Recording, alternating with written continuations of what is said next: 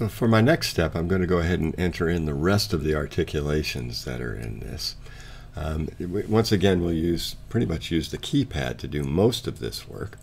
Now, if I look at the bass part, I can see that it's pretty much staccato all the way through. So I'm going to triple click that, and then press the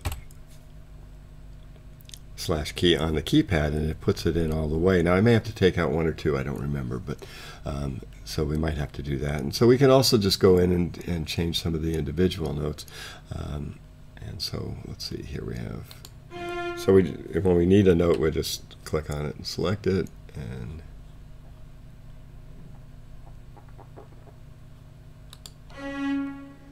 you'll notice that our cello part is right now in bass clef, and we're going to want it later on to be placed into a tenor clef, and we'll do that shortly. But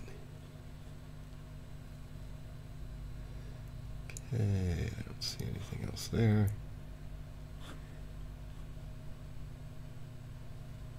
Wait, no, we do have, looks like a bit of an accent on one of the viola part coming in.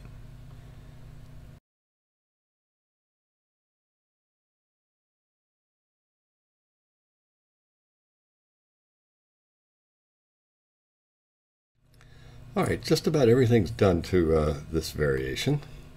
And so we just have a few last things to do. Let's start out by changing the clef in the cello part.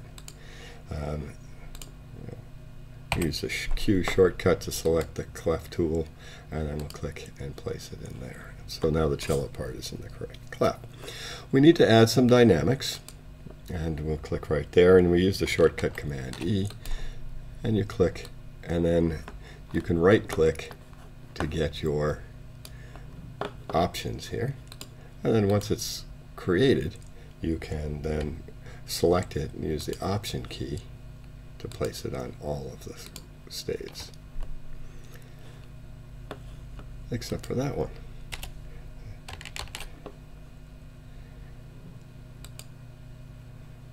Click right there, and that's just pianissimo. And if you see there's a shortcut for piano, that would work there. Okay, for our slurs are really quite simple. If you want to slur just from one note to the next, select the first note and click it. Press S. If you need to do multiple notes, select all of the notes you want to include with the slur, and then hold it down. You could, of course, just click and drag it longer if you needed to. Okay, and then when you have an entire measure that needs to be slurred, for example, oops, too far. Stop using the mouse to do this. Okay, for example, right here, if you wanted the entire measure, just select the measure and then select the slur. So those are the main edits that we have to do here. I'm going to go through and put them all in. This will take a few minutes, and then we'll be back.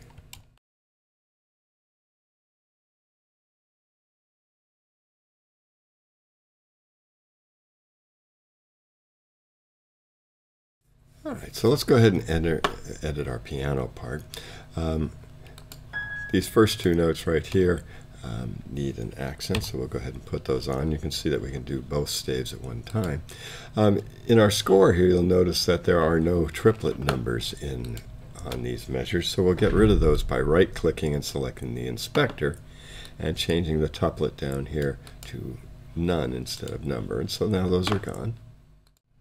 Now, as you can see, the rest of the piano part came in rather strange. I think I'll pull it apart just a little bit so we can see it.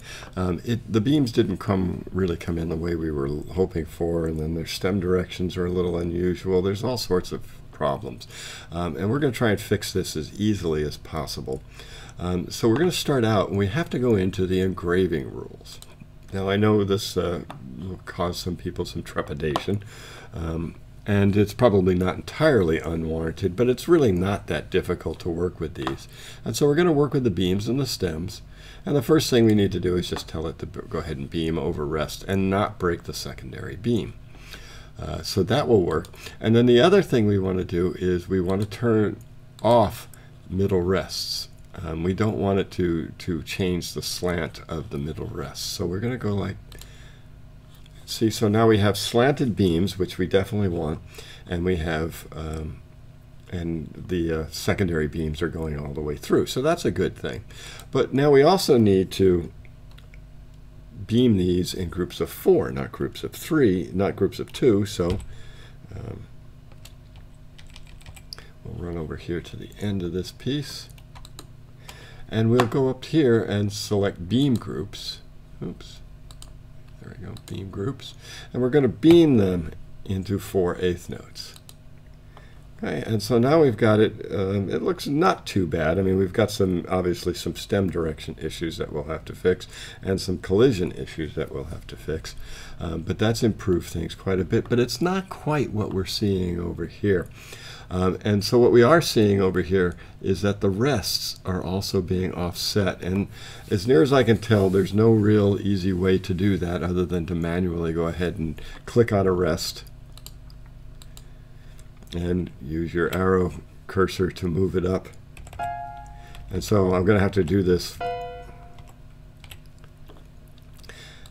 Okay. And then when we reset that position, we hopefully will get a little different. Now, I'm also noticing that the angle of these beams isn't really as severe as the angle we're seeing in some of these others. So I think I'm going to go back into the engraving rules and do one more thing.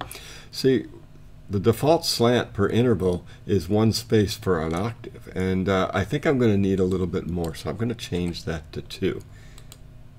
And you can see that we get a much better angle.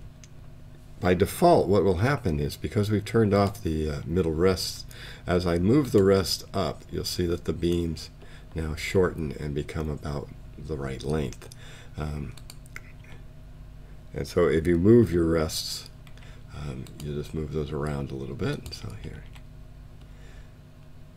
And we may go in and decide that we'll also want to do something with the length of the stems themselves. And so you just move these around until you get them so that they look about the way you want them to.